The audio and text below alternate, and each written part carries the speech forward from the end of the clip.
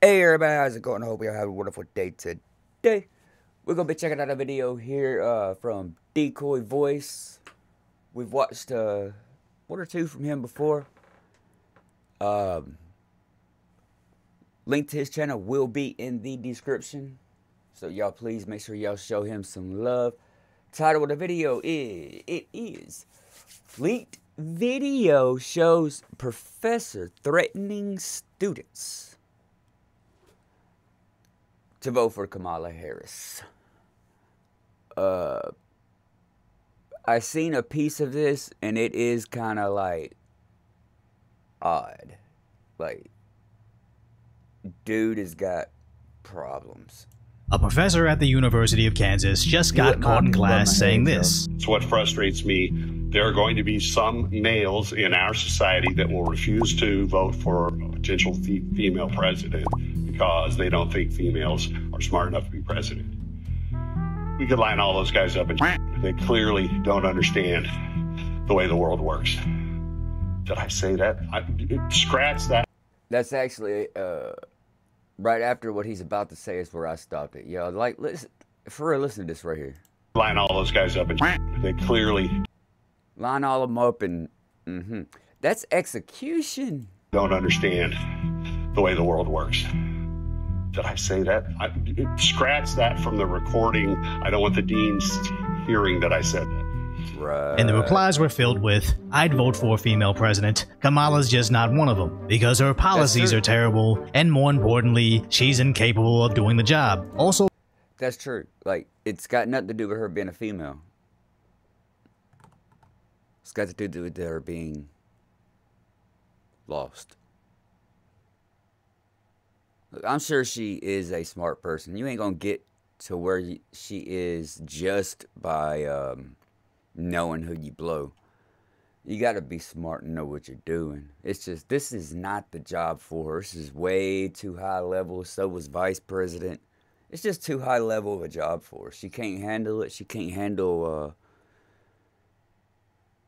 in my opinion, her biggest thing is she can't do public speaking. The woman is scared of crowds. She can't talk to people. That's a problem. Also pointing out how the professor knew he was being recorded, but still openly said this. So how quickly did they go from the party of love, inclusion, and fighting fascism to vote for the political candidate that the establishment installed or be lined up and blasted? And what's worse is this public school professor that the taxpayers fund felt completely confident in saying this as long as he hides his fascist ideals behind diversity. Saying submit to the government's demands or else you're sexist makes no sense when conservatives love Carrie Lake, liberals love Tulsi Gabbard, and most Gen Z men would unironically vote for a Sydney Sweeney presidency. But all jokes aside, anybody aggressively claiming you're a sexist or racist is usually projecting their own hidden opinions, as every now and then their mask slips. As this professor claiming men don't think a woman could be qualified.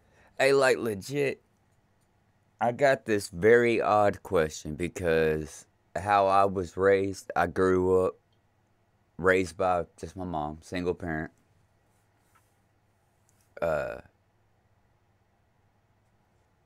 How is, like, their own hidden opinions, as every now and then their mask slips. As it would unironically vote for a Sydney Sweeney presidency. But all jokes aside, anybody aggressively claiming you're a sexist or racist is usually projecting their own hidden opinion. My fault. The sexist and the racist thing, like, why is everything that stuff now? That's just getting stupid. That is getting beyond stupid. Look, if someone doesn't like you, it's probably not because your skin color. It's probably not because of if you're a dude or a woman. It's probably your attitude. I don't know. Racism exists, sexism exists, but it's not as bad as everybody thinks because people have completely just slaughtered the word. Like, the word has, none of those words have meaning anymore. We gotta come up with another word that actually has depth to the seriousness of it. Opinions, as every now and then their mask slips. as this professor claiming men don't think a woman could be qualified as president is snitching on himself through the soft bigotry of low expectations. He's seeing Kamala being incapable of answering questions, following through on campaign promises, or even sticking to one accent, and if he's thinking attacking her objective failures as an attack on all females really means he believes none of them are capable of doing any better. But being a useful idiot is nothing new. The real question— Hey, that's a good point right there. He's saying that they basically, the dude is, not him, the professor is like all women got herd mentality, which is, yeah, right. Yeah, right. Men have a herd mentality, if anything. Question is, what is making them so violent? I think it's because whenever you turn on your TV, your favorite sports star is endorsing Harris. And if you don't watch sports, then your favorite musician is supporting her too. Then the news media on the internet says the other guy is literally Hitler. The legacy print media echoes that same sentiment, and even international news outlets parrot those same talking points. Then you— What'd that say right there?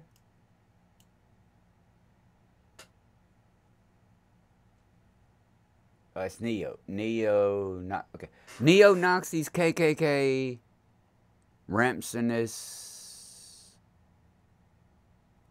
Why?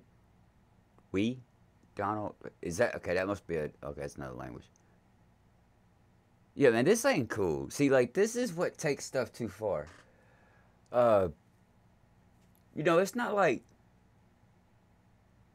I ain't getting no conspiracy theories, but it's not like it's not like the party is really going at them. It's saying shit like this right here that is making people that are those pink hair fucking guys that want to run around and act like, oh, like they get pushed over the edge. I mean, that's realistically what it is. They're getting pushed over the edge on purpose.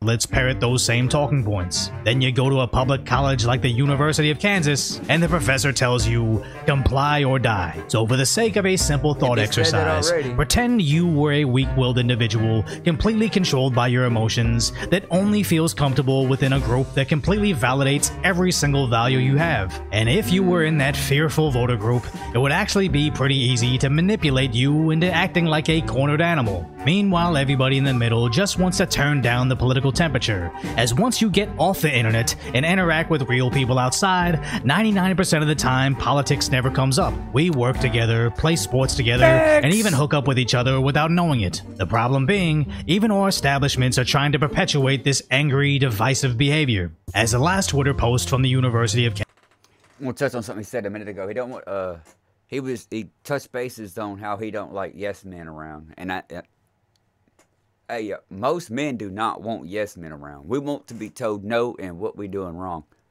It's the only way that we're going to make sure, for one, that we get better, and two, that we don't end up killing ourselves by doing something stupid. Like, I don't know, jumping off of a bridge, literally. Kansas got bombarded with outrage replies about that professor, and when asked about it, the university stated this happened earlier this semester, so on their public post they admitted it was inappropriate, putting him on leave. But since his intent was for women's rights and equality, they will follow their established process, turning off replies to their comment. So they didn't even do nothing. It had to get called out first, even though it was on their video. Even after our president took an actual bullet to the head, when their professor suggests the same be done to his supporters, as long as he's doing it under the guise of wokeness, this public university will protect him, as hopefully he will be fired and barred from the profession, but the university couldn't help themselves but to attempt to mitigate his statement, because the worst part about all of this that's going unnoticed is the administration said this occurred earlier in the semester, and only after it went viral online, then did they begin to address it, which makes me wonder how many public schools are saying the same exact things that don't go viral, while these universities conveniently look the other way. So if you appreciate my concise, light-hearted commentary on the tragic status that is today's reality, hopefully I've earned your subscription, then go check out the video on the real reason why they won't let Kamala do interviews anymore.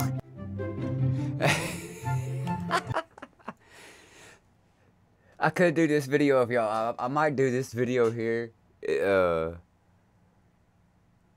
I've seen some videos. I'm not sure if I've seen this one from him, but videos on specifically this one time. It just like went out and she just started with she was talking about Magic Johnson. Like you couldn't even like come up with some stuff for filler, and she just kept saying the word 32, 32, 32, 32, 32. Hey, if y'all wouldn't mind, please peep above my head right there. Helps out a whole lot. Please jump over to that channel, though, and give that man a subscribe. If I'm not mistaken, those t-shirts he's wearing, he got that stuff for sale. Don't quote me on it. I think so. So if you liked it, maybe copy one of that. Comment down below if you thought it was alright or not. Also do the same over there with him. And that shall do it, y'all. Hey, much love and respect. I will catch y'all later.